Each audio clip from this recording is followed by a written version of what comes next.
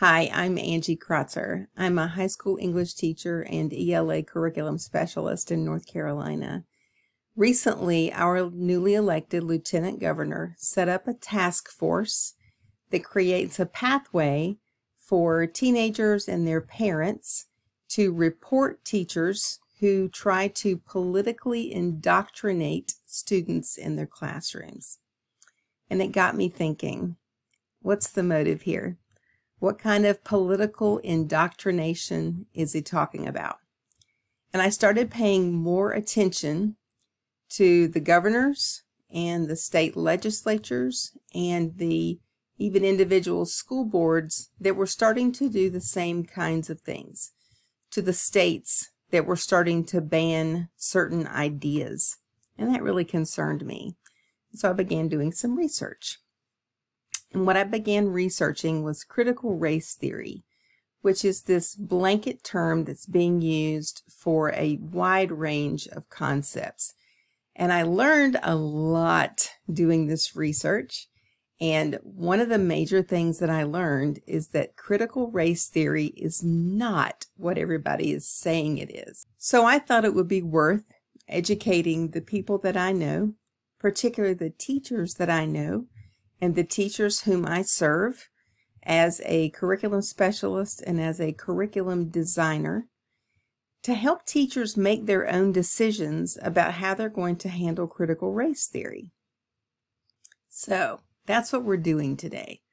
I'm going to walk through what critical race theory is and isn't with you, and I'm going to keep it as cut and dried as I can. We're going to look at some myths about CRT. We're going to look at 3 big ideas that are associated with it. We're going to look at 4 criticisms that have really cropped up in the last year. And then we're going to talk about the outcry about it. Where did it come from? What was the root? What are the motives? And where does it seem to be going in 2021? Critical race theory. What is it and why is it such a big deal? Before we get started, I want you to go to angiekratzer.com/CRT. There's a handout there for you and some additional resources if you would like to have a little bit more information right in front of you before we get started. Here's your anticipation question for our little session today. How is critical race theory like Google Maps? I want you to keep that question in the back of your mind the whole time I'm talking. I'm going to ask you that question at the end today, and I want you to be able to just, for your own self, answer that question. So, myth number 1, critical race theory is new. Not in any way, shape, form, or fashion. Critical race theory in its current form really started in about 1971. So how did CRT come about? Here's your history lesson. Hold on. So we had the civil rights movement of the 1950s and 60s. Then we had the Civil Rights Act. From the Civil Rights Act, we began to see in America institutions start putting things in place to ensure equity and equality for Black Americans. So think of things like affirmative action.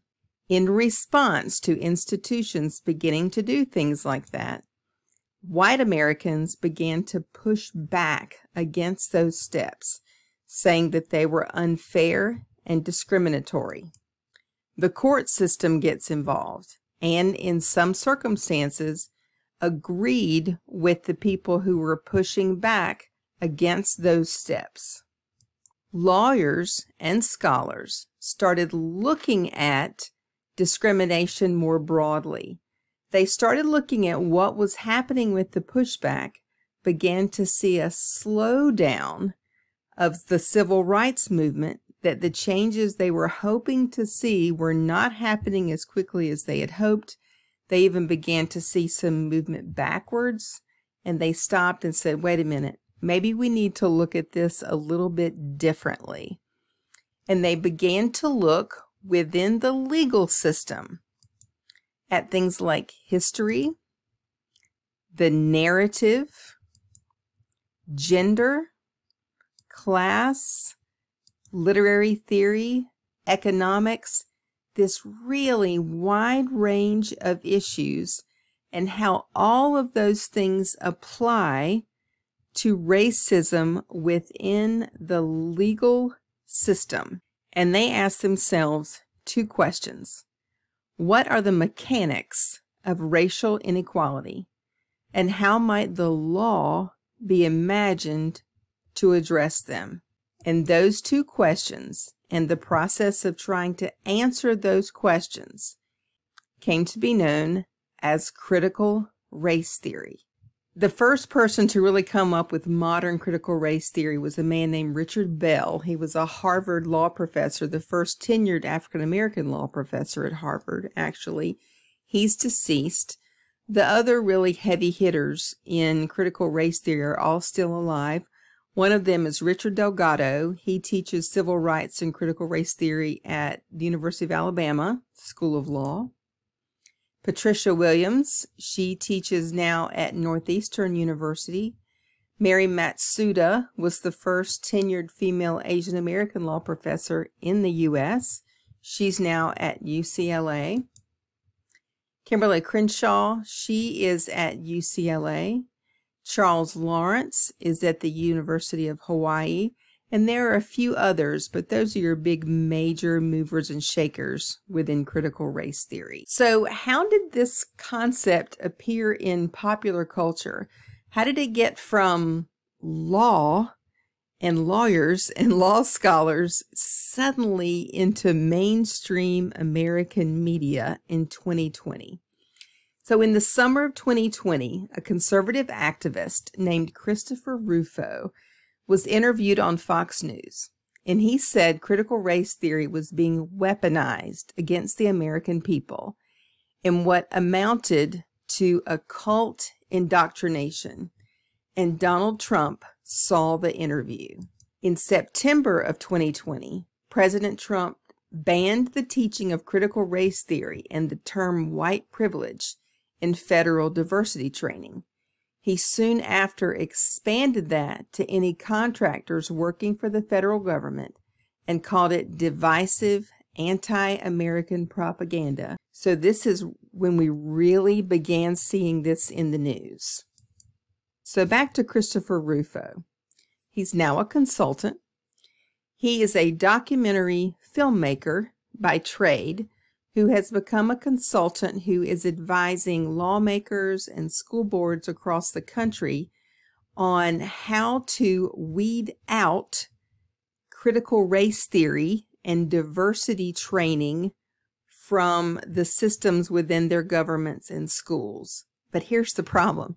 He calls all diversity training critical race theory. All right, so bear with me. This is a lot of text, but I want you to bear with me because I want you to understand why we're all of a sudden calling all diversity training critical race theory. This is something that Christopher Rufo tweeted. He said, "We have successfully frozen their brand, critical race theory, into the public conversation and are steadily driving up negative perceptions. We will eventually turn it toxic, as we have put all of the various cultural insanities under that brand category," Rufo wrote. "The goal is to have the public read something crazy in the newspaper and immediately think critical race theory. We have decodified the term and will recodify it to annex the entire range of cultural constructions that are unpopular with Americans." And then he was called on that tweet and he doubled down and he said this in an interview. "I basically took that body of criticism.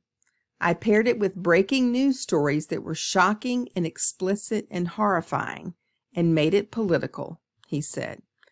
"Turned it into a salient political issue with a clear villain." So this has been some of the fallout of all of that in 2021 alone. Texas passed a law limiting how K-12 teachers can discuss current events and America's history of racism. Oklahoma, Idaho, and Arkansas have banned the teaching of critical race theory in public college classrooms. Republican lawmakers in almost half of the states have proposed legislation to limit the teaching of ideas like racial equity and white privilege. And legislators behind the Idaho law said critical race theory tries to make kids feel bad, which demonstrates the misunderstanding of critical race theory. But the thing is, it's just not happening. Critical race theory is a niche field of study. It is not mainstream. It is not taught at the K-12 level. It's taught in law schools. Some graduate education classes will teach it, but that's it. It is not taught in K-12 schools. Myth number 2. Everyone agrees on the definition of critical race theory. I found a number of definitions, and I pulled a few that had some commonalities, and I wanted to run some of these by you. Mother Jones Magazine said, a scholarly framework that seeks to understand the role race and racism have played in all aspects of society. Kendall Thomas said, critical race theory is an effort really to move beyond the focus on finding fault by impugning racist motives, racist bias, racist prejudice, racist animus, and hatred to individuals, and looking at the ways in which racial inequality is embedded in structures in ways of which we are very often unaware. Ibram X. Kendi said, a theory in an intellectual tradition that seeks to attack structural racism. A sentence in Ed Week said, critical race theory is an academic concept that is more than 40 years old. The core idea is that racism is a social construct and that it is not merely the product of individual bias or prejudice, but also something embedded in legal systems and policies. And then here's kind of a longer one. This is from Richard Delgado, who was one of the originators of critical race theory. He said, the critical race theory movement is a collection of activists and scholars engaged in studying and transforming the relationship among race, racism, and power. The movement considers many of the same issues that conventional civil rights and ethnic studies discourses take up, but places them in a broader perspective that includes economics, history, setting, group and self-interest, and emotions and the unconscious. Here's myth number 3. This is the big myth. Critical race theory focuses on white individuals' prejudices, biases, privilege, etc. Absolutely not. Critical race theory is not about individual prejudice. Put a pin in that. Hold on to it because it's really important and we're going to come back to it. So big idea number 1, and critical race theory is a field of study. It doesn't have tenets. It's not a belief system. So we're just going to look at some big ideas associated with it. Big idea number 1 is that racism is embedded in our systems and policies. It is baked in. For example, racism is baked in to our criminal justice system, healthcare, education, housing, and banking. Those are systems. So we're not talking about prejudice. We're not talking about the guy down the street who uses the N-word or the guy down the street who is waving a Confederate flag. We're talking about big behemoth systems. Big idea number 2. This one's a little complex, so stay with me. This one's in parts. In any culture, the people in power set up the social structures in order to make the society work. In America, wealthy white people, mostly men, have set up and run the systems that are in place. You with me so far? All right. So just to reword it a little bit, in any culture, Somebody's got to make things work so that the culture survives. In this culture, in America, the people who set up the systems that we have in place were mostly rich white men. Nothing to argue about. Well, maybe there is something to argue about. Maybe you disagree with that. Maybe you don't think it's wealthy white men who are in power. So let me try to convince you. This is the current United States Senate. Notice anything?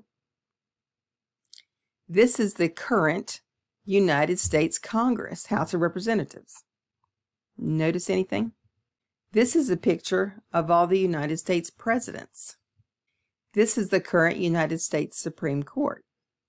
Now, let's bring it locally as well, because critical race theory can also apply locally.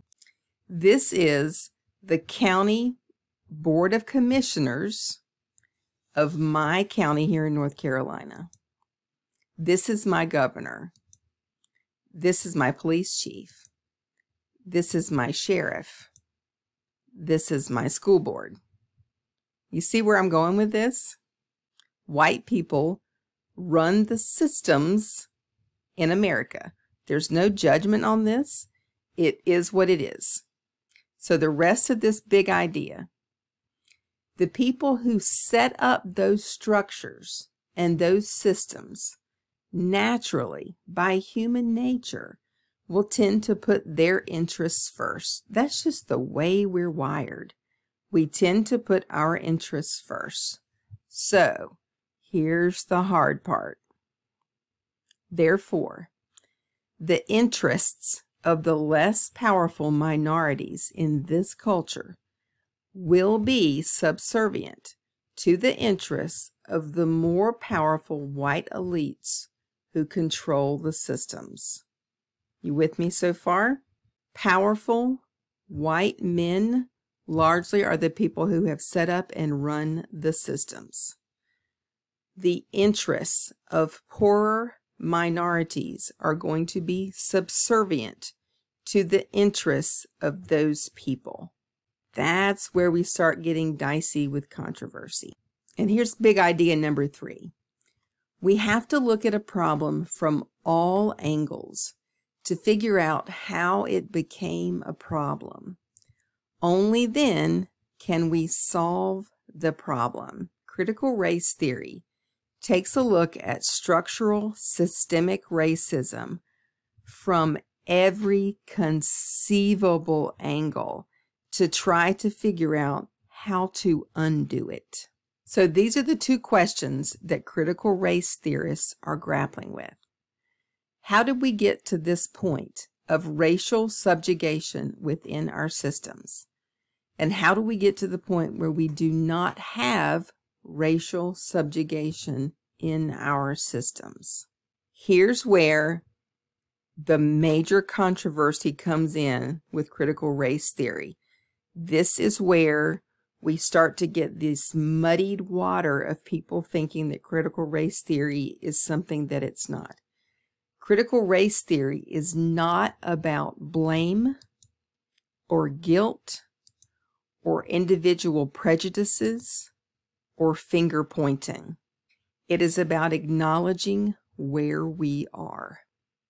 I want you to think of systemic racism kind of like an infected wound.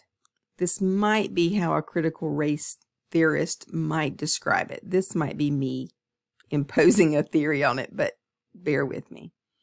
So if systemic racism is an infected wound, I need to open the wound. I need to drain it. I need to find the source of the infection.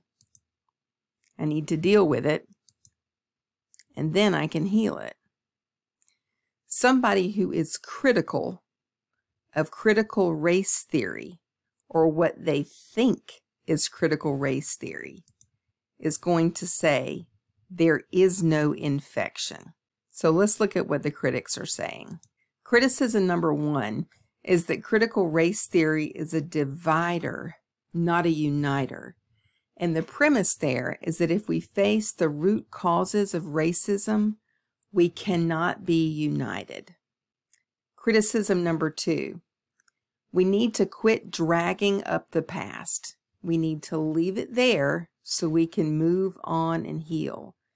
The premise there is that we no longer have systemic racism in America. So let's dig into that a little bit. What's going on here? I'm going to give you a few issues and we're going to take a look at some systemic problems. The median black household has less than 11% of the wealth of the median white household in America. We're talking about white and black people of the same gender and the same age with the same salary and the same education and the same number of children. Is this about habits or history? Shouldn't we find out? Black, American Indian, and Alaska Native women are 2 to 3 times more likely to die from pregnancy-related causes than white women. Is this about genetics? Lack of prenatal care? Distrust of healthcare providers? Shouldn't we find out so we can turn this around? What's going on here? A 25-year-old black American man without a high school diploma is more likely to be institutionalized than employed. In 2010, 26% of this demographic was in jail, and 19% of the ones on the outside were unemployed. Doesn't this warrant some research on several levels? What's going on here? American Indian and Alaska Native students have a dropout rate twice the national average. Why? What's going on here? In several states, the Hispanic incarceration rate is 4 times that of whites. The ratio is most pronounced in Massachusetts, Connecticut, Pennsylvania, and New York. Why is that? So what we're talking about here could be issues with the banking industry, healthcare, education, and the criminal justice system. Criticism number 3 is that critical race theory is out to attack white people. And the premise here is that white people are being held responsible for the sins of their ancestors. Critical race theory is not about individuals. It is not about that woman's white privilege. It is not about what that woman thinks about another black woman. It is not about biases or prejudices of individual human beings. It is about the criminal justice system, housing programs, the education systems, health care, banking, mass incarceration. These are big issues. This is not about individual people. And this is where the rub really comes in with people thinking that critical race theory is about them. Of course, people are going to bristle if they think you're talking about them as individuals. That's not what critical race theory is. And criticism number 4. Critical race theory teaches children to hate America. The premise here, if we look at a factually accurate history of our country, we are being unpatriotic. Critical race theory is not taught to children. This is not part of any K-12 curricula. None. So let's talk about the outcry for a second. I have some theories here about why the outrage has become the outrage. I think part of it is just an ignorance of critical race theory. It's not what everybody thinks it is. Part of it is the use of critical race theory as a blanket term. Part of it is banking on others' ignorance of what critical race theory actually is. Part of it is that there are some factions that want to use it as a wedge issue. Part of it is just discomfort. If you're in a power position and somebody is challenging that power position, it's uncomfortable. There's a fear of change involved in that as well. Part of that discomfort and that fear of change is losing that power. And honestly, part of that outrage is racism. So let's go back to your anticipation question. How is critical race theory like Google Maps? If we're turned around, we have to know how we got here to know how to get to where we need to be. You guys, thanks for listening. If you want to know a little bit more about me, what I do, what I design, you can go to angiekratzer.com, and I'd love to see you there.